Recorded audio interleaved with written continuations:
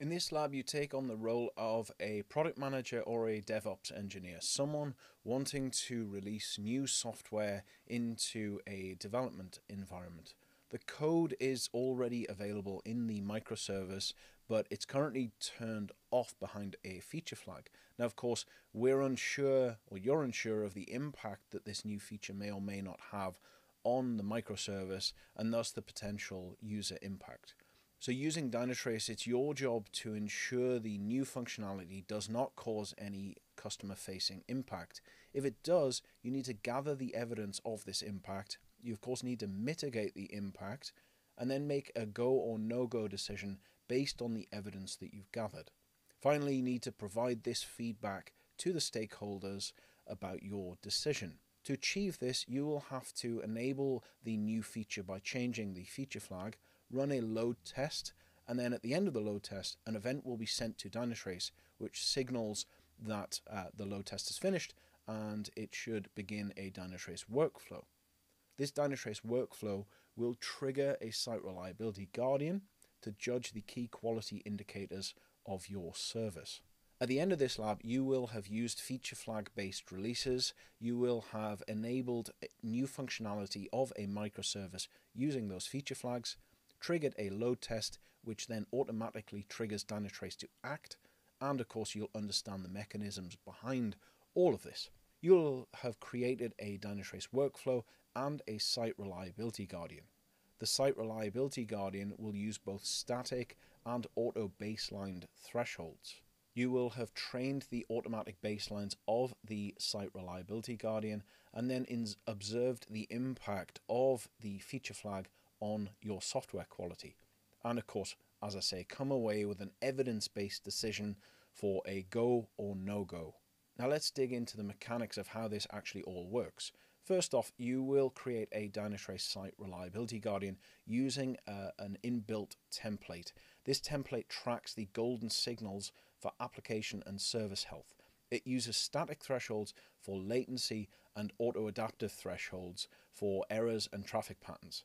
What that means is it continuously learns and adapts from the real-time, real-world signals from your application. Next, you'll add an event trigger at the end of the load test, which automates the Site Reliability Guardian via the workflow. You'll need to train and enable the baselines of the Guardian so that it knows how your service behaves under normal conditions. You do this by running the Guardian 5 times. Now, in a real-world scenario, this of course would happen naturally over time, but for demo purposes, you need to trigger these runs one after another together to enable the baseline in this demo scenario. Next, you enable the new functionality by adjusting the feature flag. This changes the behavior of your application, of course, and it does so instantly at runtime.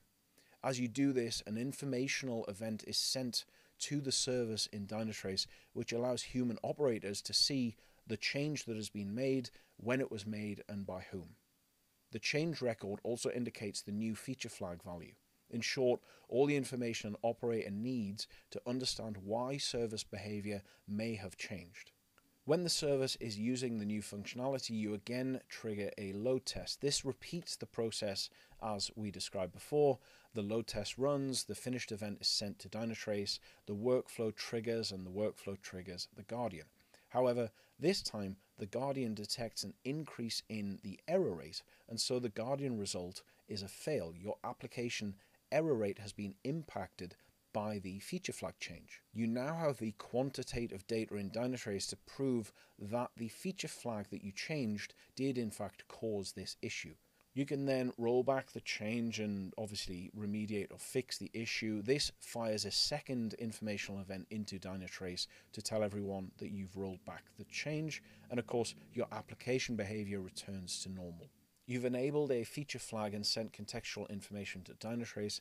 You've used OpenTelemetry and Dynatrace to make an evidence-based analysis of the new software quality and functionality.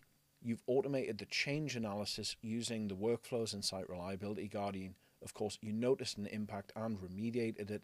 And most importantly, you've protected users by automating this analysis in a development environment. Now, of course, you could repeat this and probably should repeat this in production as well. Finally, of course, as we say, you've made the go or no-go decision, in this case a no-go decision, based on the evidence provided by OpenTelemetry and the Dynatrace Site Reliability Guardian, and you can provide all of that evidence down to the stack trace and the line of code to the stakeholders and the developers to prioritize the fixes. The Dynatrace platform, Site Reliability Guardian, and workflows have provided visibility and automated change analysis into your release process.